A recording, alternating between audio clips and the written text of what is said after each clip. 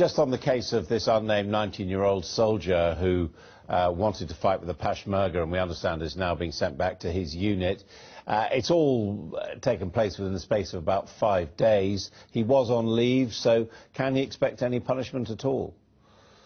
I think he can, because if he was in northern Iraq, which seems to be where he ended up, he would have been firstly in a prohibited or restricted area, which would itself be a military offence.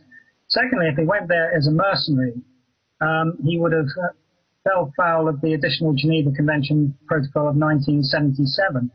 That in itself is a civil offence under the Foreign Enlistment Act 1870, but I don't think he'll be looked at in that sort of civil offence terms. It hasn't been enacted since it first came in.